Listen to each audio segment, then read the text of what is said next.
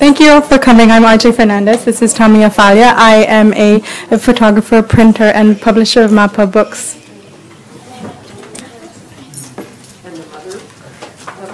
And the mother of the crying boy that just left the room.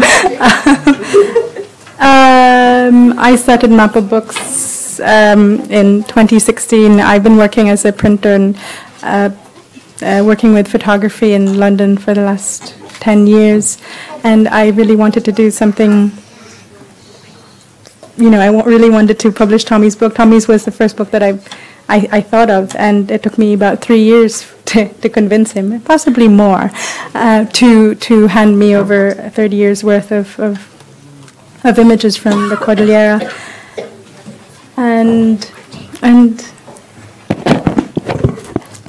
And we, as MAPA Books, we would like to carry on producing or more photography books from the Philippines and hopefully expanding to Southeast Asia. Tommy's Ely was our first book, so I'm really thrilled that he is here with us today. Hi, I'm Tommy Hafalla, and sorry because my friends from the academe, I will be talking a bit of the photograph through my experience in taking photos. And, if you will allow me to share the little that I know, about the Cordillera, and I'll be touching on a bit of the misrepresentation, symbols and icons, the results of what I've learned through my involvement into the community. Let this be a very informal thing. Maybe you could ask questions in between, not really me talking and after I talk and then you ask questions. You could interrupt me. Because I'm not in authority.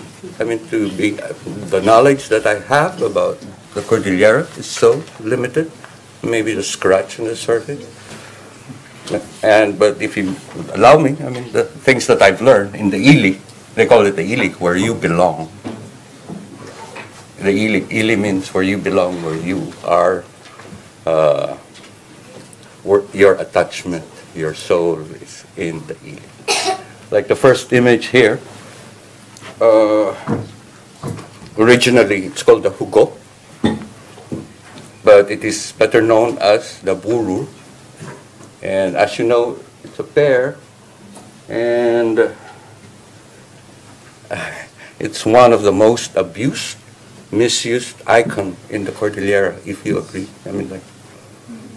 Since it doesn't represent a god, which is written like it's the rice god.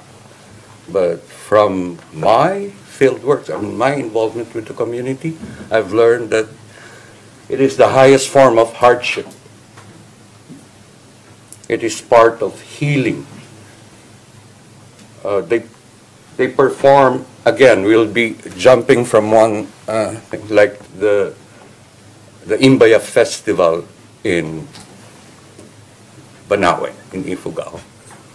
The word Imbaya actually is part of healing.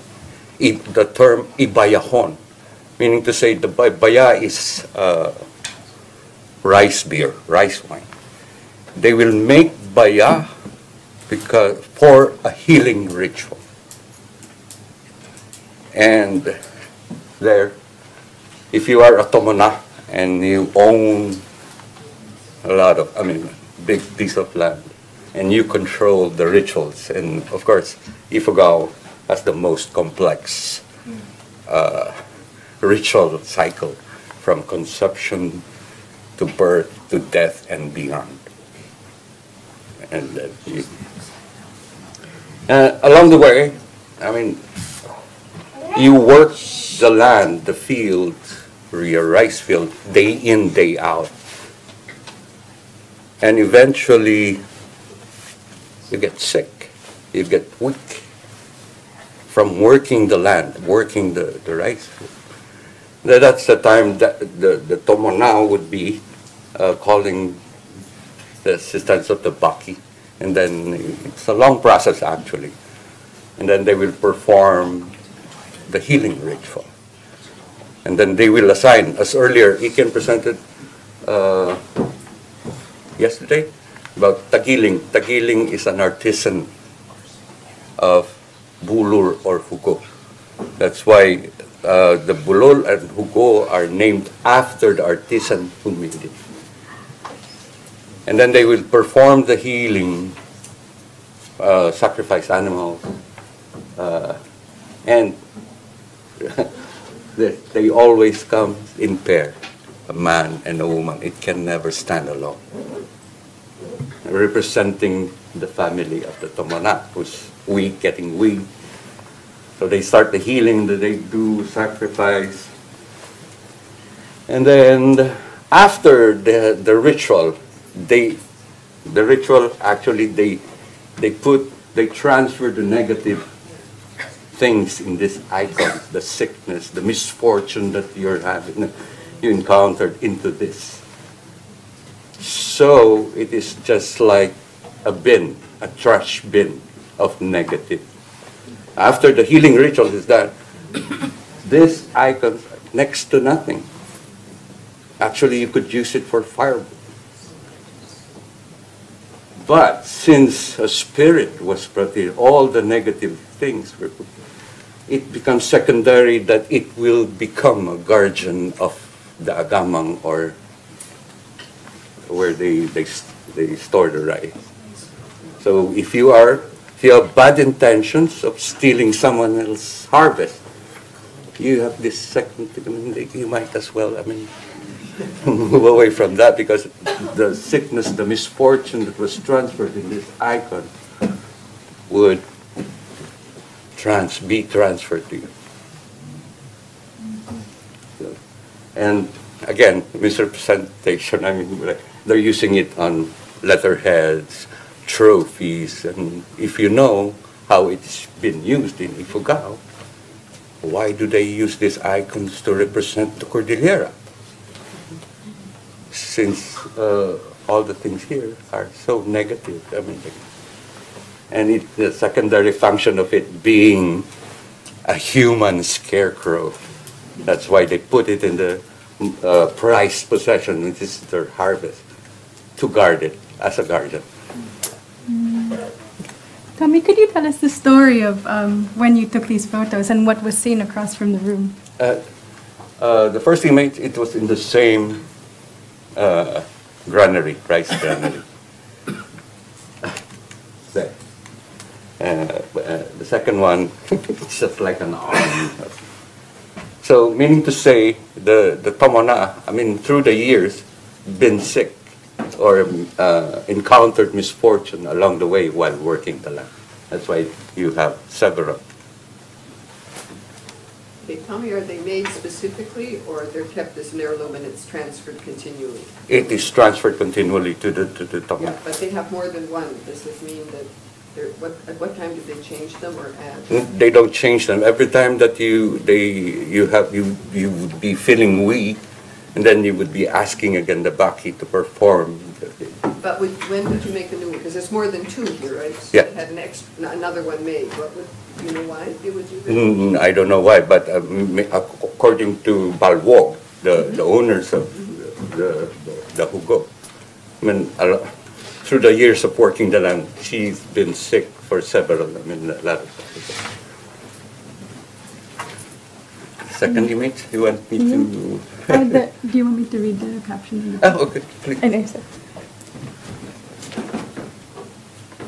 Sorry.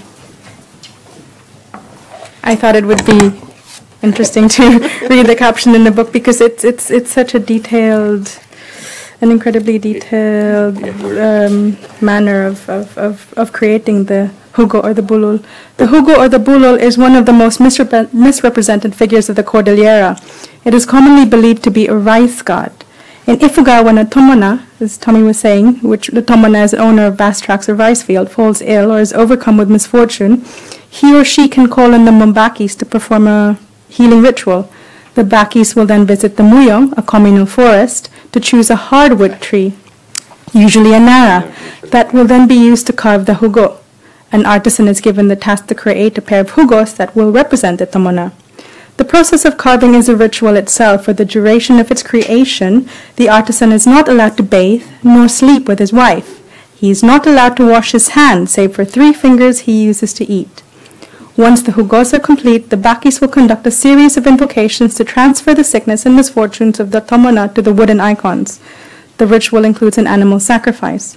When the ritual is finished, the hugos may be discarded. However, most tamonas keep them in the rice granaries to ward off thieves. They believe that if someone wants to steal from the granary, they will hesitate when they see a hugo. They'll know that the owners have endured misfortune and that the icons now possess these elements. In essence, the hugos become scarecrows. Now the artisans made it, who went through those, not sleeping with the wife and not taking a bath, they named this icon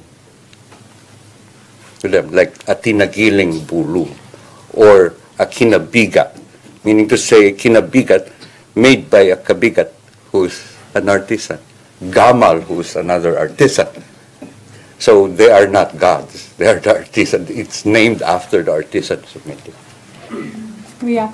We actually have a photograph of Kabigat Kabigat, yeah. from 1984 doing a, I think he was doing a ritual. The ritual is Abogwa, the second burial. So when I was there. Yeah. So I think then the next one we'll be talking about would be, sorry.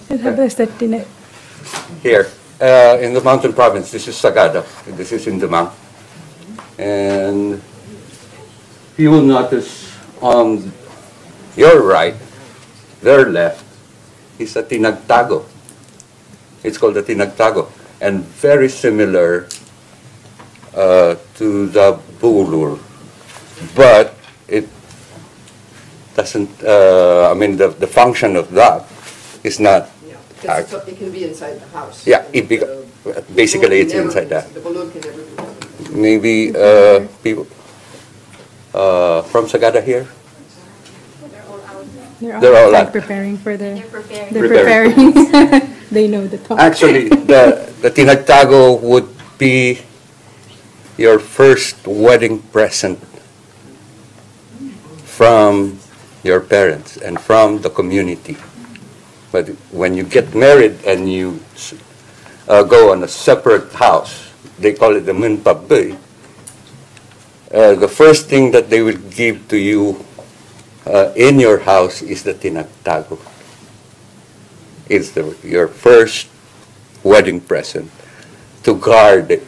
So again, it's a guardian, actually. They put it beside the hearth, which is the heart of the house, near, that very widely visible. Again, with the lalo here on his right, you will see a tinagtago. Very similar. The icon is very similar.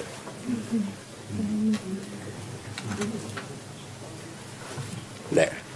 So if you have bad intentions of entering somebody's house because before you don't have keys, but when you see, when you glimpse on, oh, someone's there. So better not enter the house. The next image is, yeah, there we go. Oh, okay. Here we go. There's no generic. Everybody familiar here with the wishing, the lingling o, the lubay, or the dinumo. There's the dinumo. I will talk about that later after the here. It's written in the books that it's a fertility ring, but the way I went, it is more of a nobility symbol. Yeah, Jean Brett says the first time it was used, she's traced it back to antique dealer in the 1960s in Marbella, who used it as a way of selling. And as everyone knows, lowlanders and foreigners want fertility symbols from primitive people. And she said it was about mid-60s, the first time she ever heard anyone call it that. So June has traced the origin of that idea. The origin of the idea, yeah. And who would have known the anatomy of a woman 200-300 years ago? Who practiced? And No dice.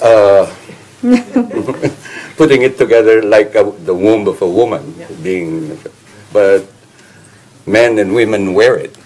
In Ifugao, they call it the lingling-o. In the mountain province in Sagada, they call it the wising. In Upper Bontoc, they call it the sing-sing.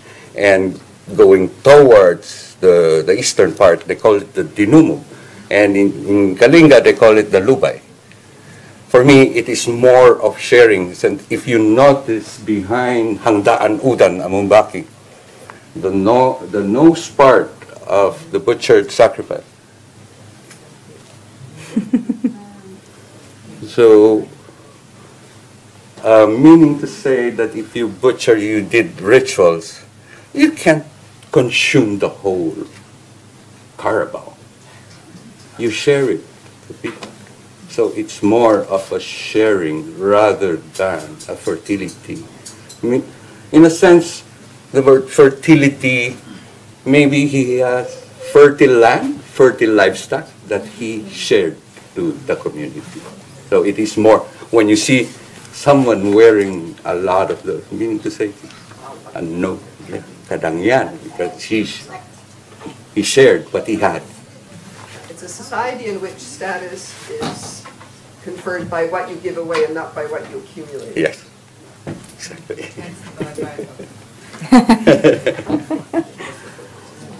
Yeah, another slide. Where it says. Oh, that's it? That's it. Yeah. That's it? The basket. Oh. Here.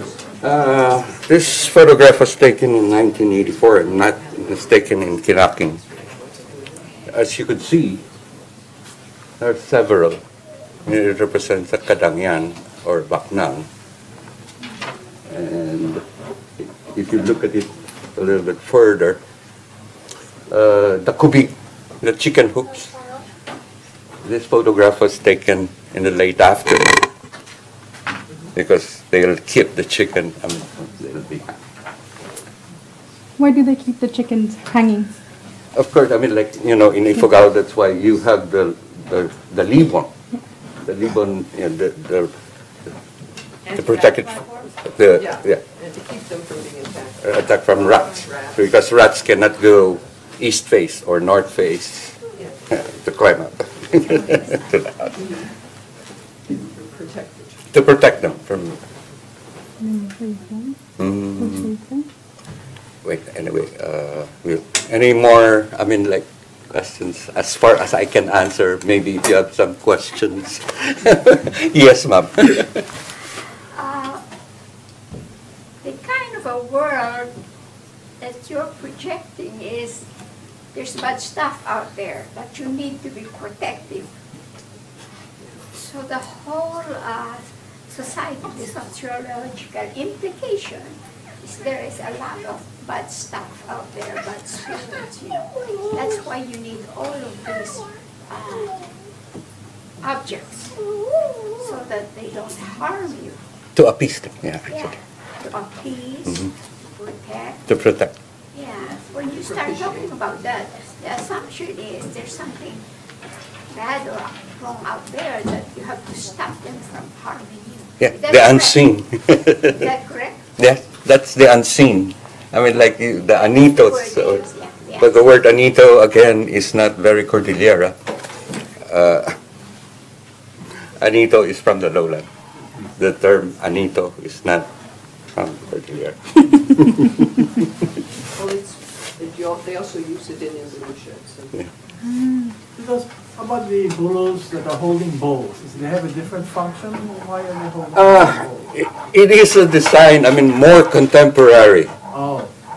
That's why I had a talk with Constance Montbrison, Yes. and the curator of, and she was boasting with this item that she acquired for the museum and said it is a more contemporary design.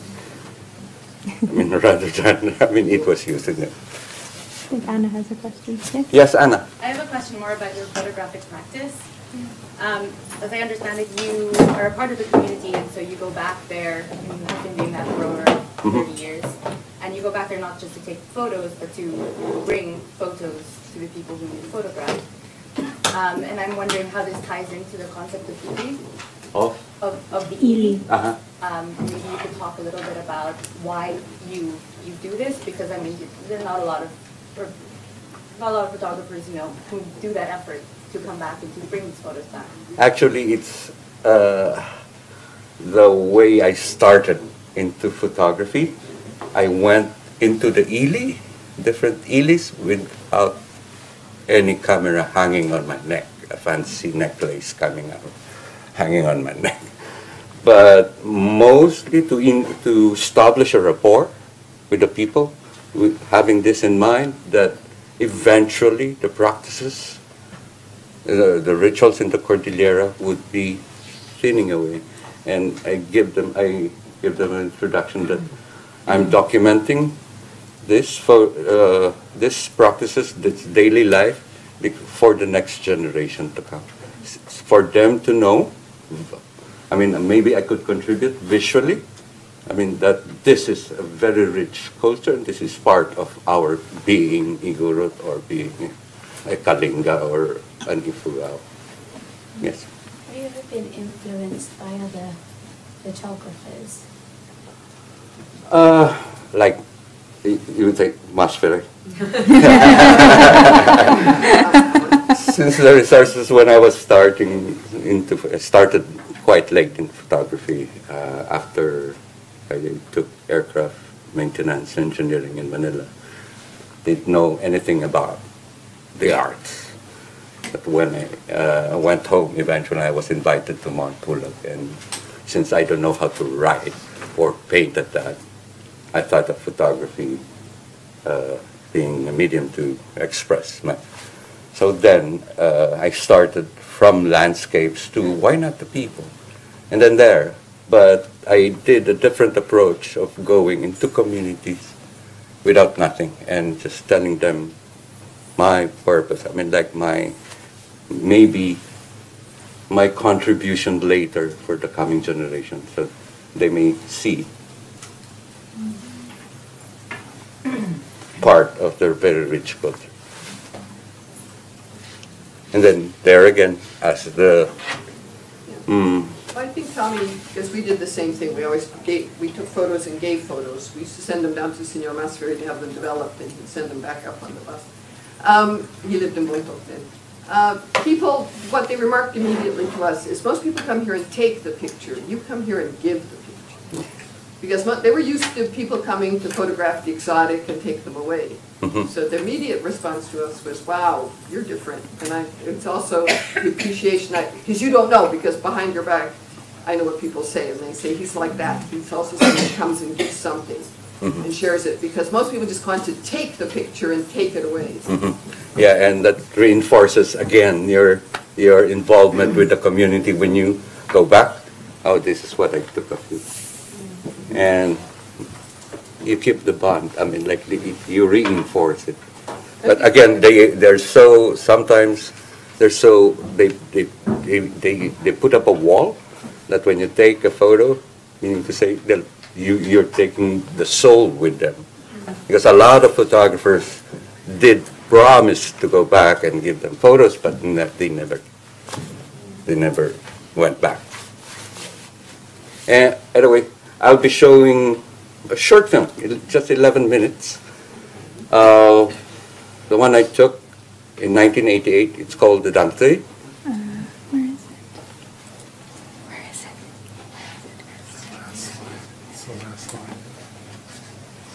The last slide doesn't work. Oh, the last slide, no. No, Yeah, go click on that. Oh. No, we opened it earlier, didn't we? Yeah. Should we take it down? Is there history? Is there history? History? Where's the... I opened it online. Okay. No, it's not there. I'll open it online. Oh yeah, that's what we did. Yeah. Okay, sorry. We opened it online, but we lost it. You did bring that. Yeah, sorry, apologies. I had it ready and then Well, anyway, while she's fixing the thing, the dangtay is done. I mean, like, it's in Sagada. They do it every after 10 years. And they re-establish the boundaries of Sagada.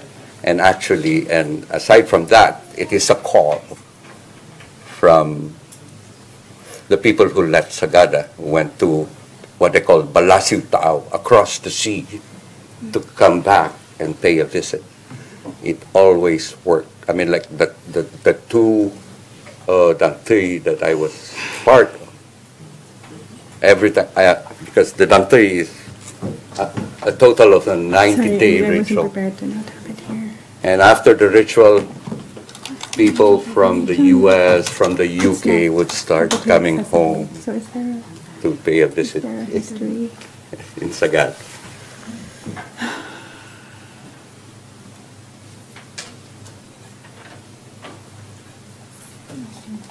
So I haven't used a Windows computer. And sorry, I wasn't prepared to not have it here. Is it enough? Is this my can I? Yes, it is. It's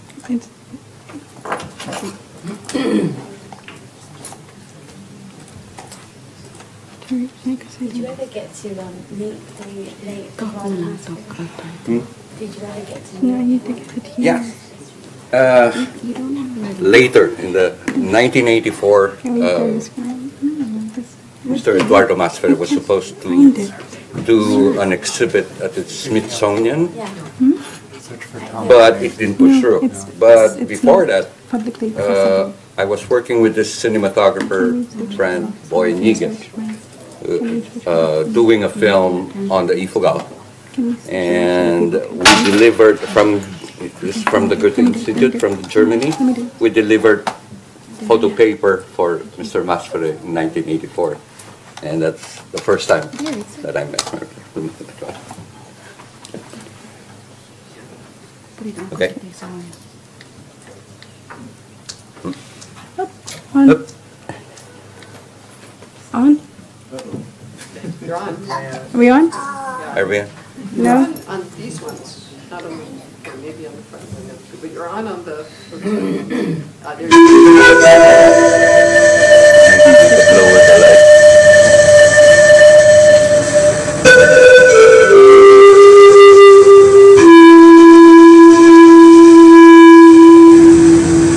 Sagada is home to one of several national minority groups in the northern Cordillera region of the Philippines.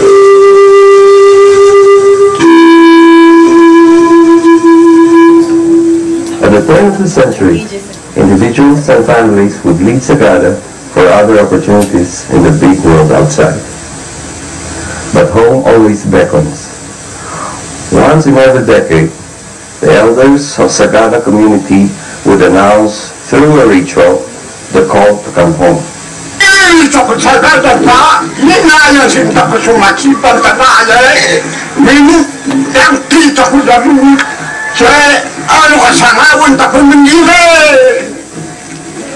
One early morning in April 1988, the community's chief turned over to his wife the buaya, or a necklace made of crocodile and wild boar's teeth.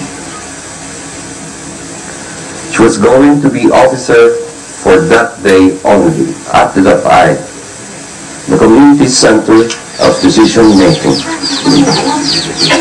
Led by the community's group of elders, the men were going to do the dangtay, the ritual issuing the call to home.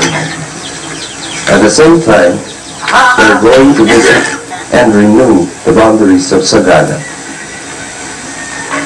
There was going to be no work to be done during the day. On this day, the men should be clad in wings or G-strings and no footwear. Especially for the ritual, the elders also wear a headgear of rooster feathers. The men also take turns in carrying a native pig, essential to the ritual. Inside their bamboo and rattan backpacks is cooked rice. In a bamboo pitcher is saban, a fermented drink. They go on a liwas, or a fast-paced trek in rhythmic cadence with a beating of their shields.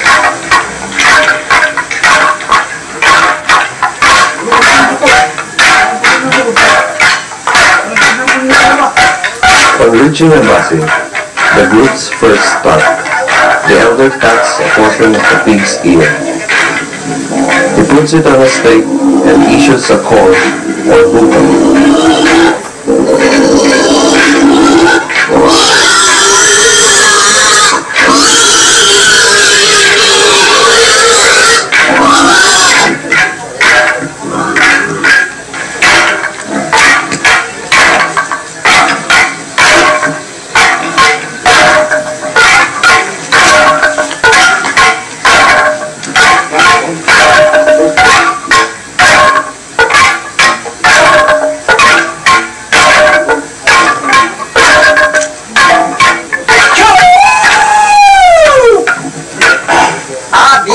Ilis na kedung di agaw ya, magod ya, daya.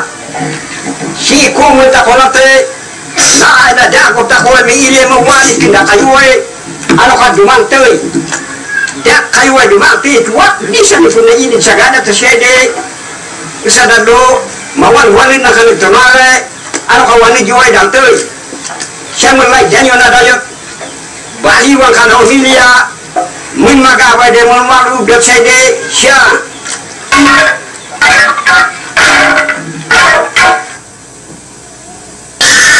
The rest of the men move to the next station.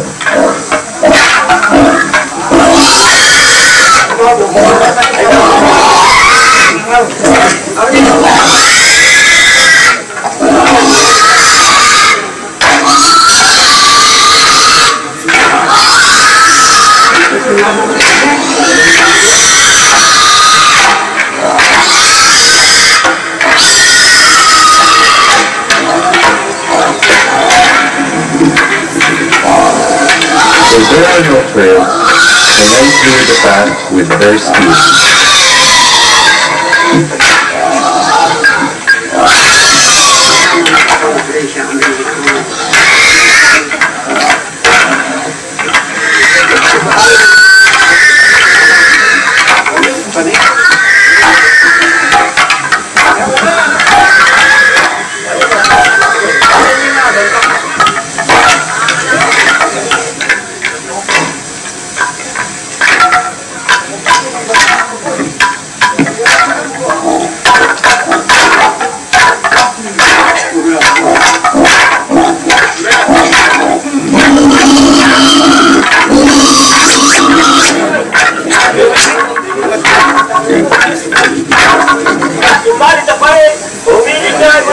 The elders take turns in performing the same ceremony as in the first stop.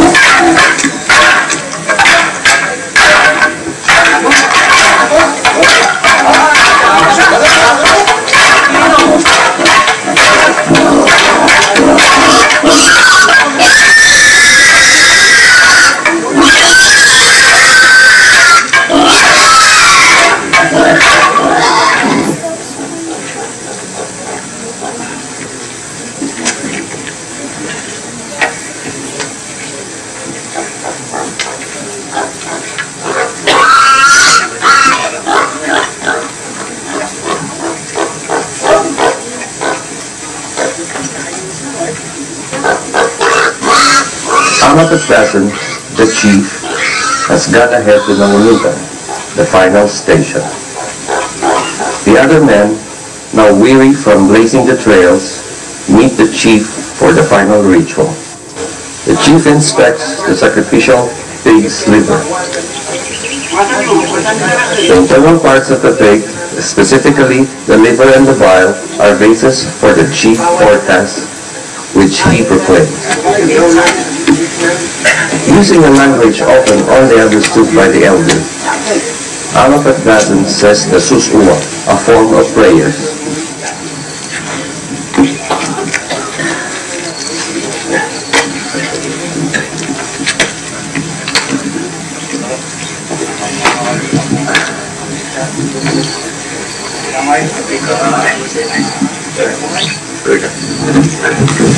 The warriors now form a wall made of their spears and shields, enclosing the area of the ceremony.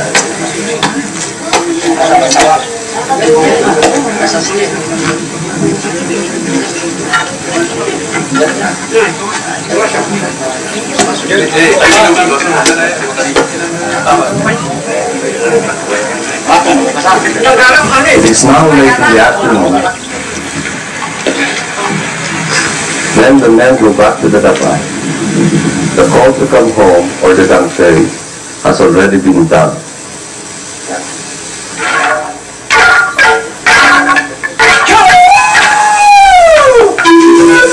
The call that reverberates through the majestic Cordilleras, inviting those who consider their home Sagad.